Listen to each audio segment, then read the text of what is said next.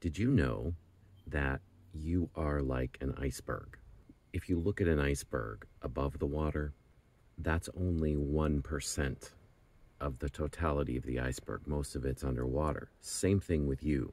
In spirit, 99% of you is on the other side.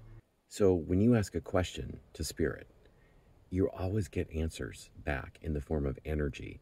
Sometimes you get instant knowledge, awareness, wisdom that bypasses and goes right into the intellect, and it's a revelation.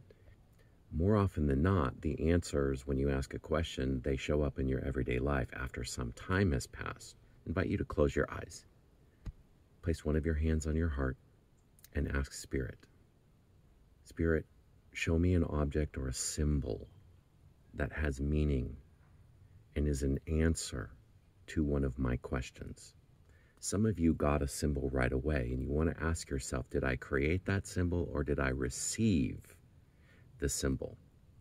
That's one of the skills that we practice in the upcoming Empath Academy Spirit Intensive, by the way. A big part of mastering this thing called the game of life is recognizing that asking questions is the catalyst for manifesting all the things that we want. And it's up to us now to recognize that that is an important process and do that multiple times a day.